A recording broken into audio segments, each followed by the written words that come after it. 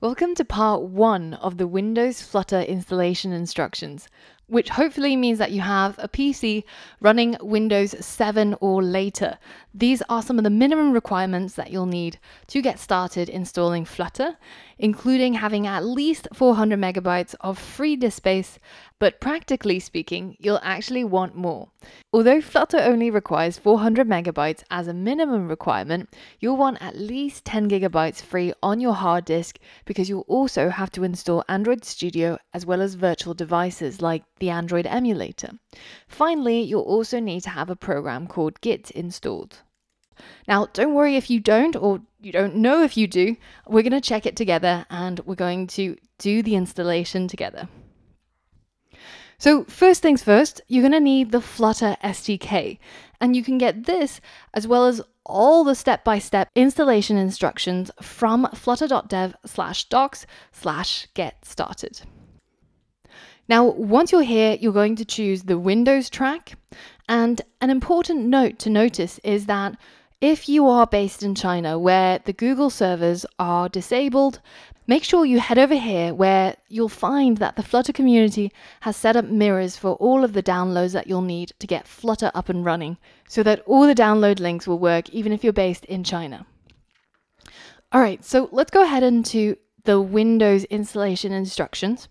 Now, at this point, if you don't have Git installed, be sure to click on this link, Git for Windows, and it will take you to a page that will automatically start downloading Git for your system. And once it's complete, double click on the file and it will start installing Git onto your Windows system.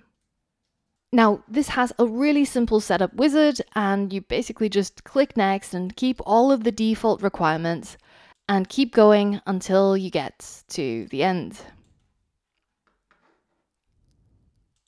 Once that's done, then we're ready to start downloading the Flutter SDK. This is going to contain all the code that we'll need to be able to start developing Flutter apps. Now, once you're ready, click on this big blue button and you should download the Flutter for Windows zip file. Now, once download is finished, go ahead and open up the zip file and you'll need to click on Extract All. Now, the place that we're going to extract it to is really important. Flutter recommends putting it in a file path that's directly in the C drive, for example, /source/Flutter. Now, it's really important that you don't put this in something like C/program files, which requires special access privileges. We want all users to be able to access this Flutter folder. So once you're done, go ahead and select Show Extracted Files when complete and extract it to that location. Now, it's going to take a while to complete, but once it's done, it should open up inside our source/Flutter. And then you've got Flutter installed onto your system, and you can start running Flutter commands by locating the file called flutter_console.bat. Double click on it, and when you do this, you might encounter a Windows protected your PC pop-up. And if you do, go ahead and click on More Info and go ahead and click on Run Anyways.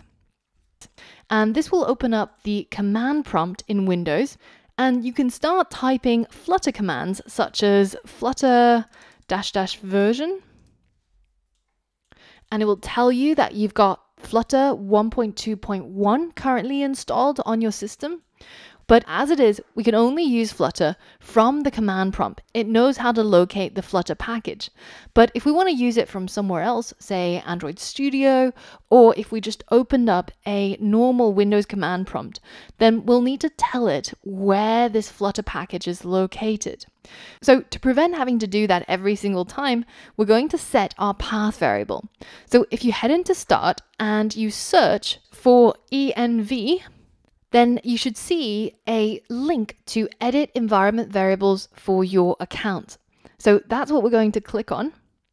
And over here, under the user variables, check to see if there's an entry called path. And I can see it right here. Once you've found it, go ahead and select it and click on Edit. And inside this variable value, navigate all the way to the end of what currently exists, and then you're going to add the full path to our flutter/bin. So if you go over here, you can see that there is the bin folder right here, and the way to navigate to it is c/source/flutter/flutter again/bin. So that's what we're going to add to our path. All the way at the very end, we're going to add a semicolon, and then you're going to type the path to locate that bin folder. So in my case, it's going to be c:/src/flutter/flutter and \bin. And check to make sure that you don't have any errors in there, and then go ahead and click OK to add the path variable. Now, if you don't have a user variable called path, then you can simply go ahead and create a new one that's called path, P-A-T-H, with all caps, and then put in that variable value as the location of that bin folder that we typed in just now. Once you're done, go ahead and click OK, and you should now be able to run Flutter from anywhere. So for example, I could simply open up command prompt from start, and I should be able to type flutter --version, and it should confirm to me that I have Flutter 1.2.1 installed on my current system. Now, another really helpful console command is Flutter Doctor, and it will diagnose to see how our Flutter is set up and if there are any other things that we still need to sort out before we can continue. So you can see that in this checklist, we've got Flutter set up and ready to go. We've got a little check mark, but for everything else, including Android Studio, Android Toolchain, and any connected devices, all of these have a exclamation mark.